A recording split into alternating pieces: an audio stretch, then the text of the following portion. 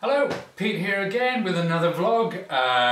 This week we're looking at Wildflowers 2. This is one of my favourite sets and we're going to look at doing some special little backgrounds.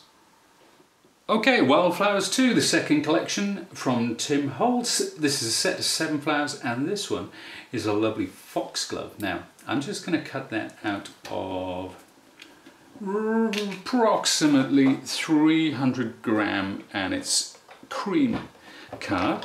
I'm going to use my big shot. I'm going to place that like so, make the sandwich and run it through.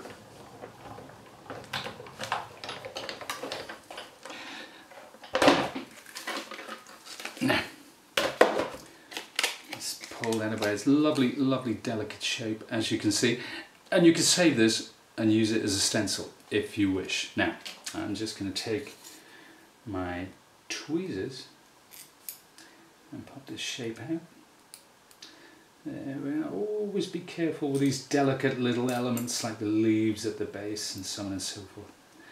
But there we have it. Now, I want to give that a little extra dimension.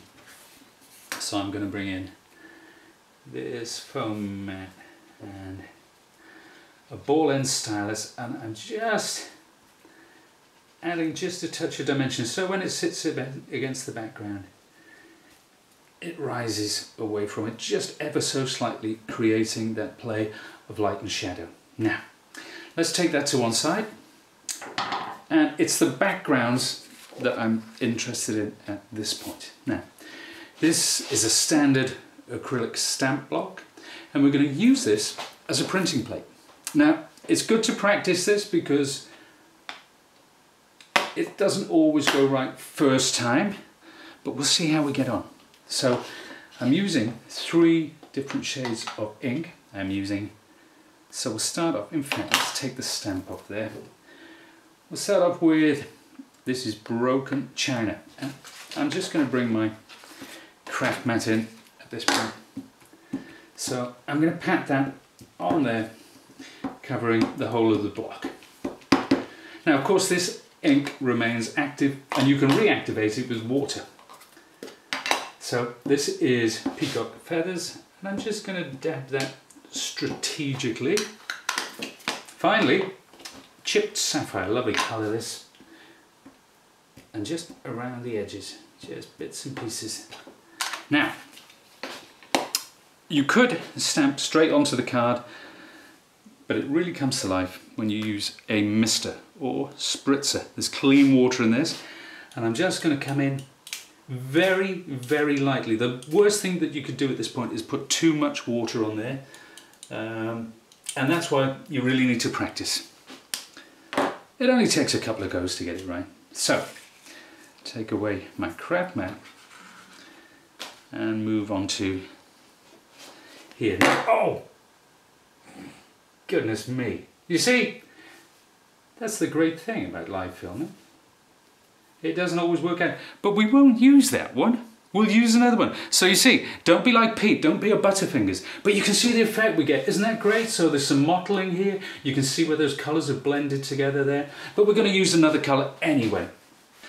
Now, let's take away our inks and we'll bring in 3 new colours. Ripe persimmon, picked raspberry and seedless preserves.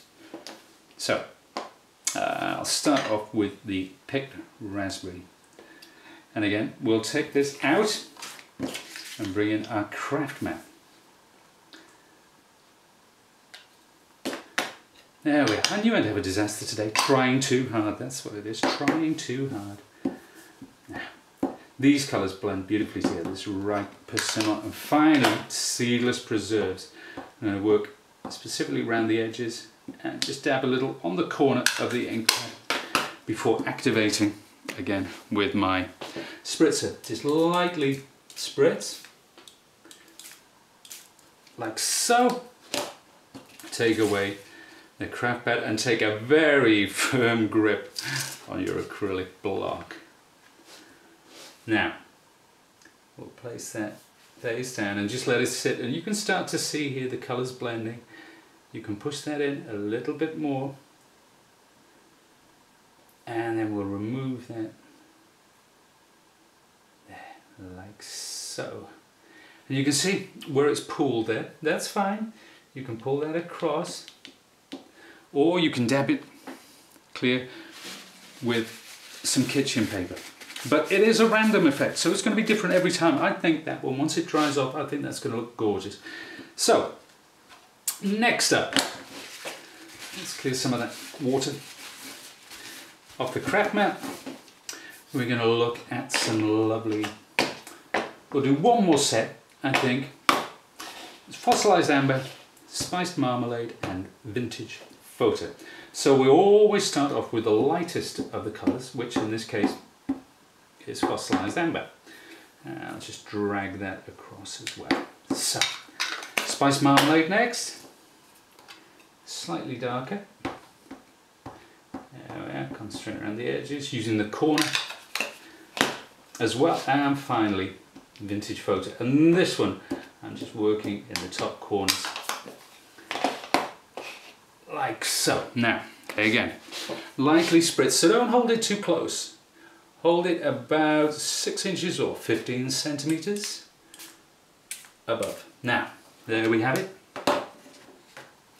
Remove our craft mat, back in with our card, and pop that face down there, like that. See all the colours blending, isn't that gorgeous?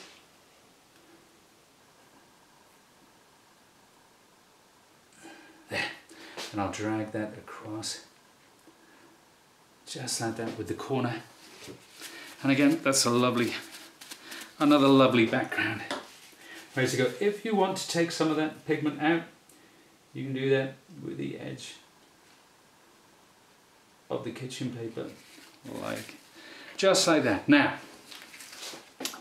next thing, let's dry that off with our heat tool. It doesn't take long.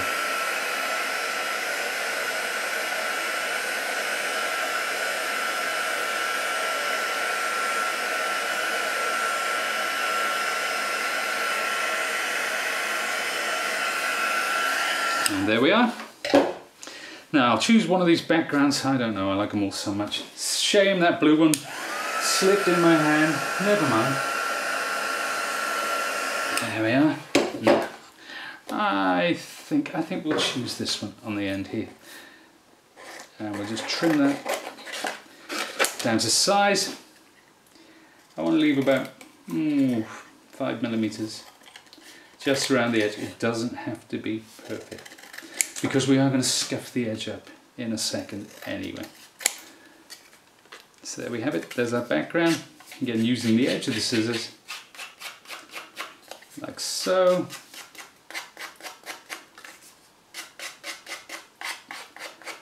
All the way around. Then I just want to add some stamped detail to this as well. So this is a fine text stamp, and I'm going to work on my craft mat again, just dry that off, and I'm going to use, it's a lovely light grey ink, it's called London Fog, made by Memento. Ink up the stamp, just bring that in there on the edge, like so, pressing firmly down. It's quite a subtle effect, but it does add to it at the end. Now, remember our lovely die cut. We're going to find a nice place for this. So remember, we used our stylus just to raise some of the edges of the leaves. So I'm just going to put the glue up the center, up the spine of the flower, like so, and attach it.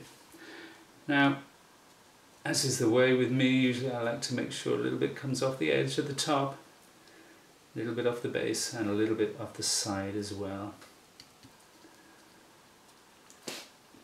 And then, once that's in place, I'll take my glue gun, and this is a little bow which I created from some twine earlier on. Add a blob of glue and attach it somewhere near the base. And there we have it, there's our background. Now, what you do with it thereafter is entirely up to you. You could add it to a tag or a card, and I'll show you some that I made earlier. I love saying that. So there's this one, lovely green background. That's the one we didn't get to see, the green. Then we've got the red, so that's mixing those colours before. But again, it's a totally different effect to the one that we had. If you remember our earlier one, I used more of one colour than the other, so that's quite different.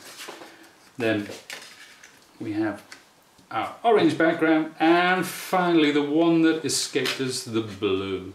So you can see I just used 3D foam pads to get some dimension on those, and use the postmark stamp underneath. So simple as that. So there you go. I hope you enjoyed that. I know I did. Thank you very much for watching. And if you want more inspiration and ideas, want to go to sizzix.co.uk. Bye.